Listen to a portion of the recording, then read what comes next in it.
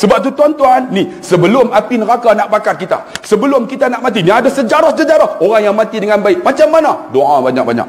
Doa macam mana? Allahumma hawin alina fi sakaratil maut. Minta. Nak mati ni ada sakarat. Dia ada sakarat, tuan-tuan. Kita takut kita mati susah. Ada orang mati baik. Saya cerita satu lagi. Sebab sejarah. Di kampung saya ada seorang Indonesia nama Bung Man. Bung Man ni tuan-tuan, satu hari tuan-tuan, isteri dia telefon, Ustaz, tolong datang rumah saya. Saya tanya kenapa? Ustaz, tolonglah bawa 2-3 orang. Saya bawa lah. Sampai-sampai rupanya Bung Man ni dah meninggal. Hari Jumaat pukul 10 pagi saya sampai, isteri dia kata, Ustaz, Bung Man ni suami saya orang Indonesia. Dia kata, tak ada orang nak mandi jenazah, Ustaz tolong mandi. Saya pun angkat jenazah ni, kami 5 orang mandi. Sebab tak ada orang. Mandilah, mandi siap apa semua tuan-tuan. Letak jenazah di atas kain kapan. Tiba-tiba tengok ni, muka dia ni penuh dengan air. Dalam hati saya, mungkin aku tak lap tadi. Kan saya tak sempat lap, saya pun ambil, saya lap lah. Saya lap semua kan. Bila dah lap, tiba-tiba berpeluh ni keluar air lagi.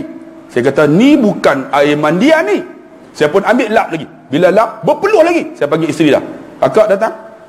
Kak, Bung Man ni bukan air mandian, ini peluh.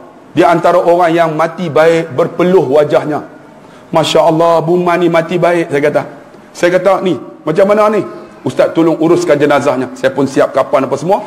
Tiba-tiba tuan-tuan, nak usung jenazah kami 5 orang, masjid 10 km. Allah bagi mudah. Tiba-tiba berhenti satu van. Ustaz, kenapa ramai rumah Bung Man? 5 orang dia kata ramai. 5 orang campur isteri 6, 7, 8 orang. Sebab rumah tu orang tak pernah pergi. Saya kata, abang tahu tak, Bung Man dah meninggal. Meninggal kau Ustaz? Tak apa Ustaz, angkat jenazah dia masuk van saya bawa pergi. Tengok Tuhan bagi mudah.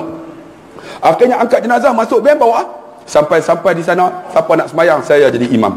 Dah haji imam, kemudian 4 orang, kami semayang siap, bawa masuk dalam kubur. Habis siap ke bumi baca talqin, saya panggil isteri dia.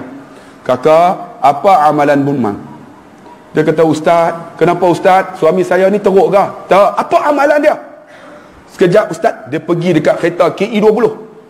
Dia buka-buka, dia keluarkan buah tasbih Bung Man ni, suami dia. Dia kata, Ustaz, dulu ni suami saya zikir buah tasbih sebesar ini.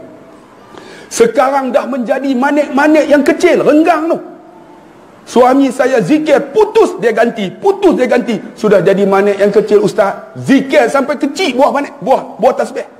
Kita buah tasbih beli Mekah, tak zikir-zikir. Tu pun duk rasa, aku ni jamin syurga dah ni. Beza tuan-tuan. Ni sampai halus ni. Serta lagi. Dia pergi, dia keluarkan satu kitab Al-Quran, naskah Quran. Naskah itu telah dijahit dengan tali tu, tali yang kita mengain tu, tali tangsi, dijahit. Saya kata, ya Allah, dah hancur. Bung Man setiap kali lepas subuh dia baca Quran ini, hampir dekat-dekat 40 tahun. Hancur Ustaz. Kita Quran letak dekat alang, tak pernah baca. Ni hancur Quran baca setiap subuh. Lagi Ustaz, Bung Man ni Ustaz, dia tak kerja apa, dia tanam sayur. Bila tanam sayur Ustaz, orang datang, Bung Man bagi sayur, kangkung, RM2. Dia ambil kangkung, dia bagi. Orang bagi duit, dia kata apa? Tak payah. Balik masak kangkung ni, kamu baca Fatihah, Bismillah, aku dapat pahala dalam kubur. Orang beli bayam, orang beli sawi, dia bagi free ya. Setelah lagi, apa amalan dia? Ustaz, nah, satu kertas. Bung Man baca ni sebelum tidur. Saya tengok. Allahumma aslamtu nafsi ilaika wa wajjahtu wajhi ilaika wa fawwadtu amri ilaika la malja'a wa la manja minka illa ilaika raghbatan wa rahbatan ilaika. Allahumma amantu bi kitabika alladhi anzalta wa nabiyyika alladhi arsalta. Tuan-tuan pernah dengar tak doa ni? Saya tengok doa tu, saya balik buka Sahih Bukhari. Tengok Nabi sebut di bawah tu. Hadis Nabi, sesiapa yang membaca doa ini sebelum tidur, dia mati pada esok pagi, mati fitrah, tak ada dosa. Rupanya Bung Man ni baca doa yang Nabi baca. Saya kata, ya Allah, mati dia tuan-tuan hari Jumaat lepas sembahyang subuh. Letak tuan-tuan, duduk atas tu tangga, tiba-tiba jatuh. Isteri dia letak kepala atas rebah. Dia kata apa? Isteriku dia kata, lebih kurang macam itulah, ajarkan aku la ilaha illallah. Isteri dia sebut la ilaha illallah, mati tuan-tuan. Mati balik sayang subuh, mati dalam keadaan berjubah dan berserban. Mati elok. Sebab apa? Dia duk baca doa ni, tuan-tuan. Sebab tu kita ambil sejarah orang yang baik. Apa mereka mati macam mana? Mati doa. Sebab tu kalau boleh tuan-tuan, doa ni lepas sembahyang, ya Allah, bagi aku mati elok, ya Allah. Kalau boleh matikan aku dalam keadaan sujud, ya Allah.